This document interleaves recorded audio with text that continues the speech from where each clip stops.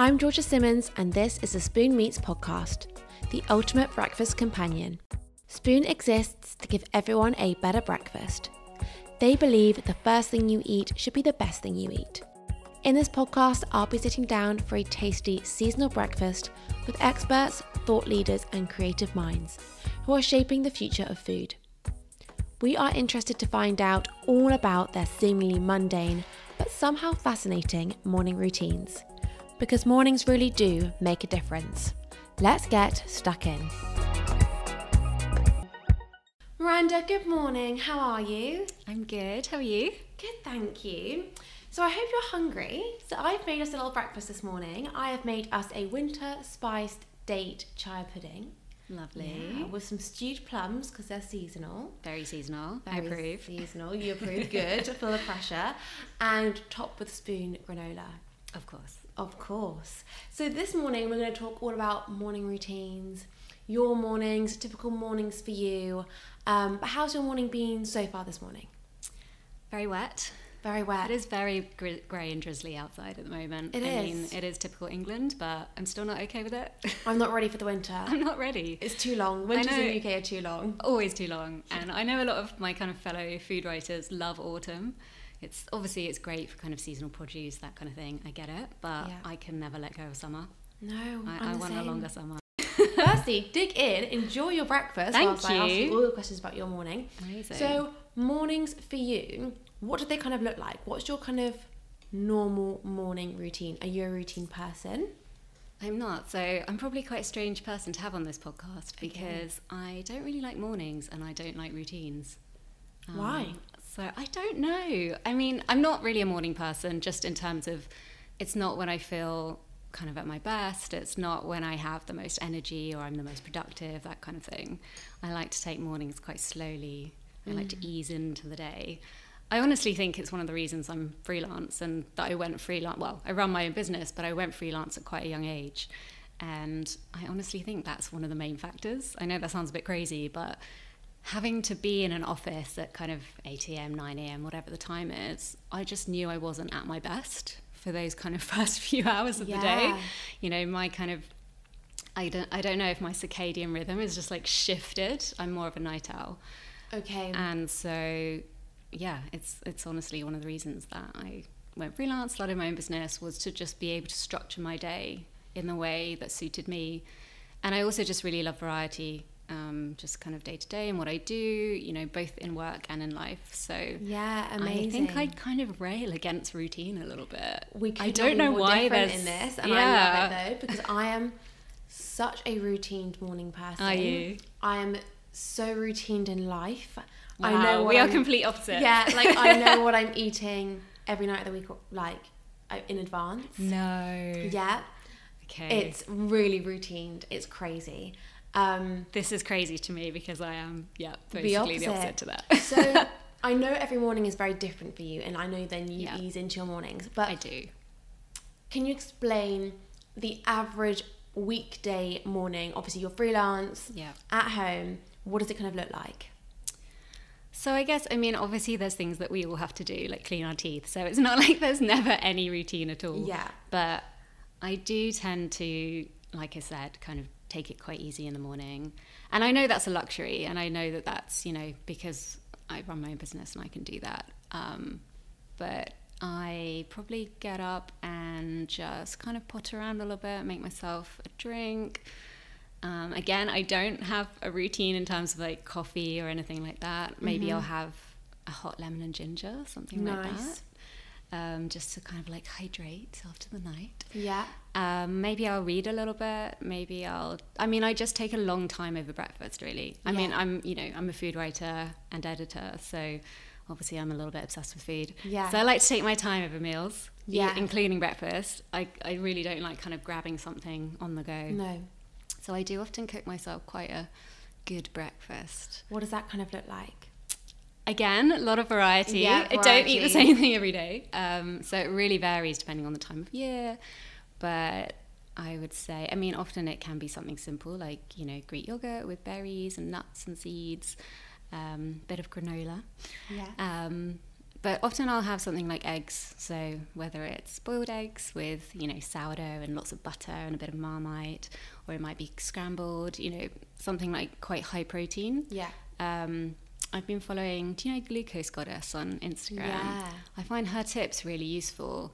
I'm not kind of generally into anything to do with diet, and I eat everything and I love variety, but I do find her tips on kind of balancing blood sugar really useful. Yeah. And I find if I have a really good breakfast which has protein in it, it really sets me up for the day. And just I kind of have more energy, and you don't get those kind of energy dips, and just kind of feel good. So that's really important. I think even though my breakfasts vary a lot, I do kind of try and make sure I'm doing something like that.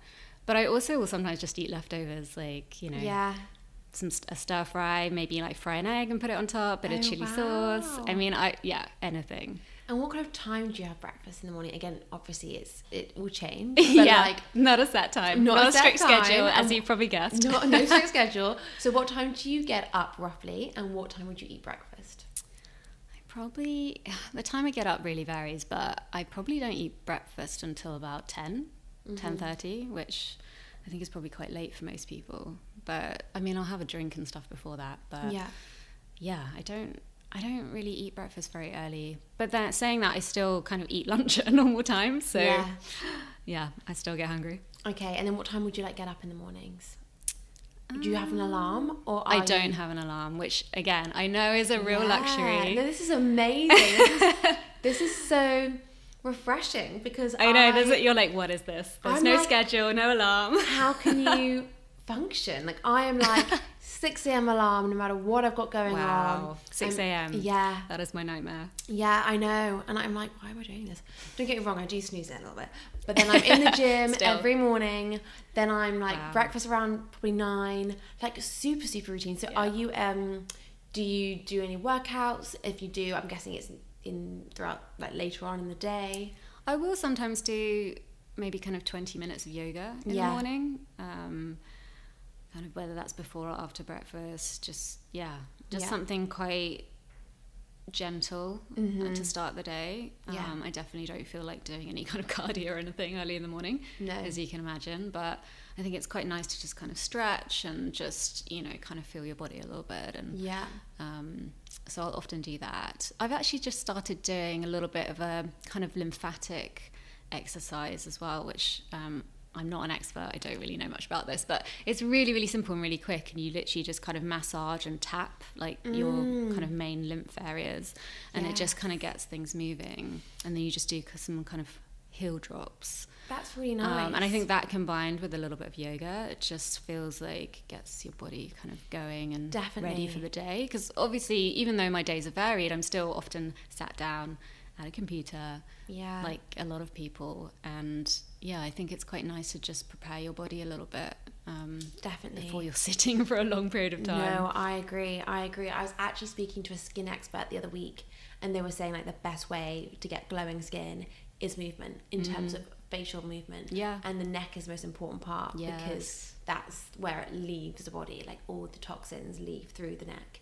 So a lot of people will be doing their face moisturizer in the morning and tapping their skin, which is great, but if you're not actually loosening it from in the rest of your body first, it's just not actually going to do anything, which is so interesting. So when would you say you're most productive then in the day? What's your prime time? I'd say late morning and then early afternoon, but you probably guessed, not early morning. No. But I can work late if I need to. I think as I kind of get older and progress in my career, I try not to do that. I definitely used to do a lot of late nights. And I just don't want to do that anymore. I definitely want more of a balance. So yes, I probably work a bit later than some people because my day is shifted slightly. But I would say I'm mainly productive late morning and afternoon. And that's when I feel at my best, and that's when I can get stuff done. I love it. And what about sweet and savoury breakfast? I mean, you mentioned you have both, but is it very much what you're craving at the time, or do you have a general, I tend to prefer sweet, or I tend to prefer savoury?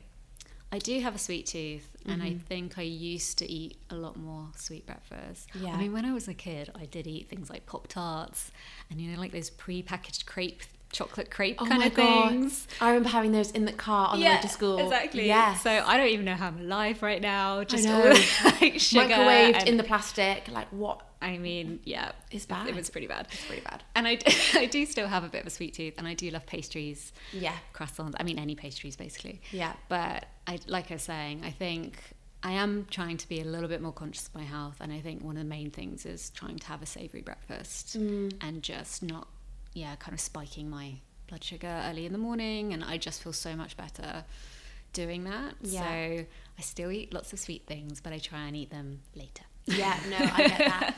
And what about weekday versus weekend? Like, would you say your mornings change? Obviously, you haven't got the kind of demands of work, but how does your mornings change as you kind of get into the weekend? I guess for me, they don't vary as much as most people. There's not as big a difference because I do have quite leisurely mornings most days. This makes me sound really spoiled, but I have, I guess, built my business around what works for me, and that's lifestyle design. Exactly, and that is a benefit of running your own business. Of course, there's pros and cons. It's less stable. There's a lot of stress that goes with running your own business. So I always feel like you need to really take advantage of the pros and lean into those. Yeah. So I guess my weekday and weekend mornings are quite similar. That's nice. Even more leisurely at the weekend. Even more leisurely. I can just kind of sounds like I don't do any work into ever. the kitchen. I love it. And I do love to kind of go to a bakery or something like that at the weekend. That is walk nice. along to a nice independent bakery, like croissant, like a nice fresh loaf of bread. So I think that's maybe the side of things that changes. And what about your favourite bakery? Do you have any recommendations? Oh my gosh, so many in London. So I lived in Bermondsey for about 12 years and I mean, very spoiled around there. A lot of good food. Yes. And I lived really close to Little Bread Peddler. Never heard of it. So good. I think their sourdough is some of the best in London. Okay, I need really, to try really this. good. I also love E5 Bakehouse. Haven't tried this either. I'm missing out. I need to eat more baked goods. I obviously. But yeah, we are quite spoiled. Okay. Here, so my favourite at the moment is Bread Ahead. Yeah. There's one on Pavilion Road, and I love their pain au chocolat with pistachio. Oh, wow! That does sound good. Elite combination. Yeah, amazing. So you obviously are freelance, and you've got At the Table, you've got a creative agency, and you do food writing. How do you balance it all? That is a good question.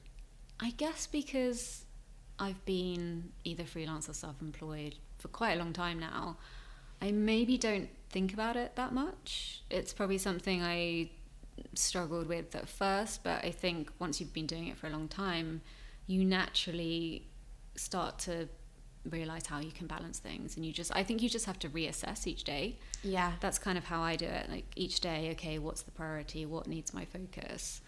And you just have to constantly be doing that. And I think when you've been doing it a long time, it starts to become instinct. Yeah. And does your job with food writing affect what you end up eating? Oh, I'm sure it does. Yeah, like subconsciously, I'm sure. I mean, I probably eat, so especially my books, The Food Almanac 1 and 2, they are all about seasonal food. And so putting those together, I think I'm even more focused on eating seasonally now. Yeah. Not just because it's, good for the planet and it's usually more local, that kind of thing, but also it just tastes better. It does. Fresh really seasonal food, it has more flavour. So I completely agree. I'm plant-based, and I think the reason why I don't lack in any of my vitamins and minerals, because I recently did a test and I was like, make sure I am all okay, and I was. And I think the reason why I do that, or because everything's fine, is because I eat seasonally and it's so packed with nutrients that I am getting, and also the variety. Like I do eat such a variety of foods, although I know what I'm having in advance. I make sure there's variety there. I think that's why I do it, because I plan it so well. Like, oh, okay, so this, and this. Even breakfast, like I have a smoothie, then I have granola and yogurt, then I have porridge. I am a sweet person for breakfast. But yeah, I think it is because eating so seasonally, you are packed with so many nutrients, which is great. Definitely. Well, thank you so much for joining me this morning in this little catch up. We're now going to enjoy our breakfast. Thanks to Spoon, we've got a lovely granola topped chai pudding, so we'll enjoy that. But thank you so much for joining me.